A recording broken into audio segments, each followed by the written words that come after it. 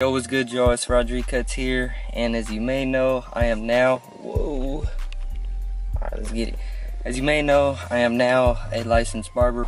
So meaning I did go through the whole process of going through state board right here in California. So I wanted to give to you guys my story of just about what to really expect at state board and how it went for me. So jumping right into it, everything was exactly how I was taught at school, and the whole process of doing it.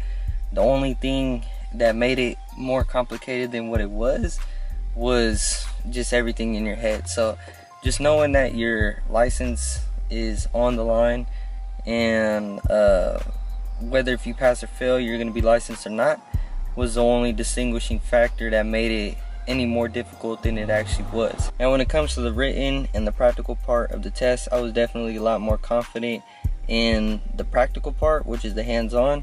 The written, I was stressing because I didn't necessarily know what was going to be the curriculum in the test. I heard multiple things from multiple different people, so I didn't know necessarily who to trust, and some people didn't quite give like a correct answer or like a useful answer that would really help me. So I was still scattered all around and had no clue. Right before I was going in, I was reading notes, I was the book, I was taking practice tests, I was doing anything just to gather information from everywhere.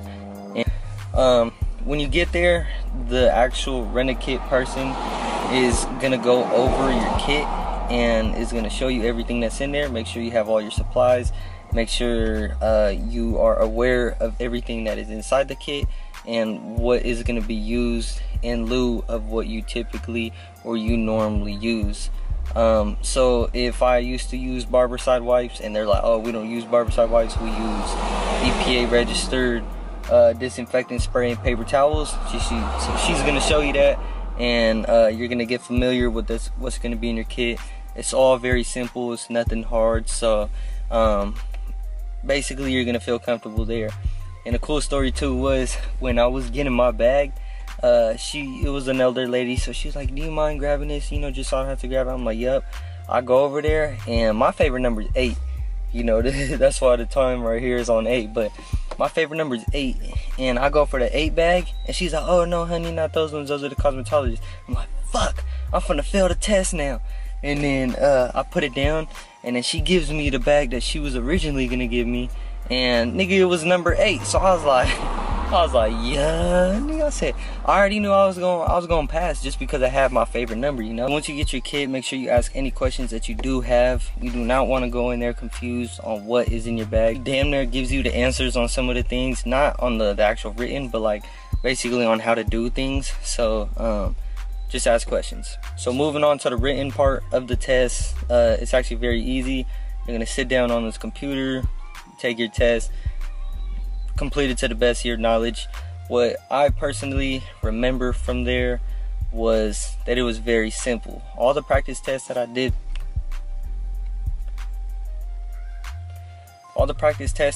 take, I felt like were a lot longer. It was so much more words, and compared to the ones at state board, it was simple. What was the pH of conditioner?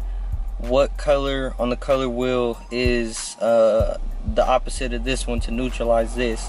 Or what is stenoma? What is this disease? Like, it was very simple. So my advice to taking the test is just know your terms, know the simple pH balances, know the color wheel, know little stuff like that. Just more textbook, and not being familiar with questions and stuff that is online that you practice. I did get stuck on one question.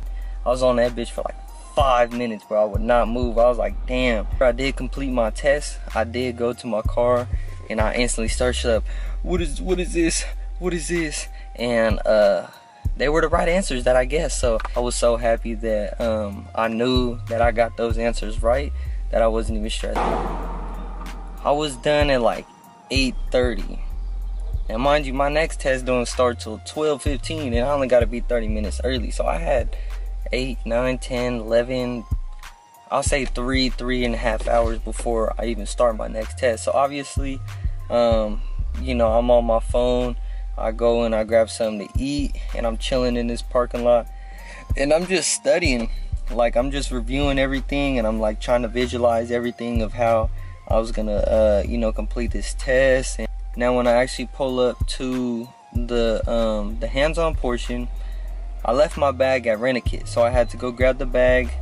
And of course, me being me, I waited last minute to grab it, so I'm rushing to get over to the testing facility. Finally hop in there, and the lady, she kind of being a dick. I'm finally in this bitch. I'm like, yo, we're gonna take this test. I put my bag, you know, right there, and I start putting my little tripod up, and he starts reading the directions. I'm like, whoa, I ain't gonna lie, I froze up. I looked at my bag and I kneeled down. I was like, everything that I did at school was literally that day. The only thing was, it was someone else that was grading me, and that there was other people around that I didn't know. You know, it was all the same thing. It's definitely just being controlled in your head of like, you know, I got this, having the confidence and doing the things that you would do. So for me, I kept realizing everything that I was doing wrong. So every time I did do something wrong, adding on to the headache that I had. So when you realize you're doing something wrong, it's gonna stress you out more. So try not to pay attention to it, and just don't question what you're doing. Everything that I'm thinking is gonna become true, or that's what I believe. So if I was believing I was gonna fail because of everything I'm doing wrong, then I'm gonna fail. But if I put myself in the right state of mind and saying that I'm gonna pass, then obviously I was gonna pass. So it is about infection and control procedures. So making sure that everything is sanitary and that they are protected, you would definitely pass. Of course, knowing the procedure, you don't have to do it to the best of the ability, but you do gotta demonstrate that you know how to actually do the procedure itself. So once we get to the end of the test, dude is like, bro, y'all got 10 minutes to clean up. State boards are gonna be closing at 4. Return your kit and come back immediately so you could get your results. Room's quiet as hell, no one's saying nothing to each other. And then the whole time too, I wanted to ask people, I'm be like, shit, how y'all feeling? You know, I wanted to say something, but like, everyone was hella serious. The lady comes out with the license, she's like, do. The first guy, bro, he walks up, and we're all like, shit, congratulations, folk. He walks out. Next one, she calls a female, congratulations. She walks out, best of luck to y'all, good looking. She walks out. Now it's just me and the other dude. I'm like, do not let me be the last one. Like, I do not need that much pressure. And the lady, she calls my name next.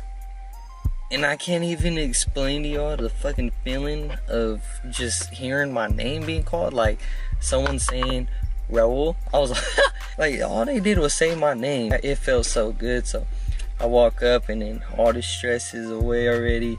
I give her my ID, she verifies it, congratulates me. I'm looking at the mountains, and I'm enjoying life at that point. I'm like, wow, this is crazy. And my camera died. So just to conclude the story, I felt great. I have my license, I'm official licensed barber. So now I was able to move into my private studio. And yeah, so the whole state board experience, I definitely got to give it to y'all. Y'all put some stress on us barbers and cosmetologists, but it is definitely something that anybody could get through. So as long as you put your mind to it, you're going to get it done. You're going to become a licensed barber. And if it's not the first time or the second, it's definitely going to be the third. So keep trying, never give up. And that's my story right there. To be honest, I have so much more detail I could go into, but I didn't want to make the video too long. So if you enjoyed that short clip, definitely let me know down below. Appreciate y'all.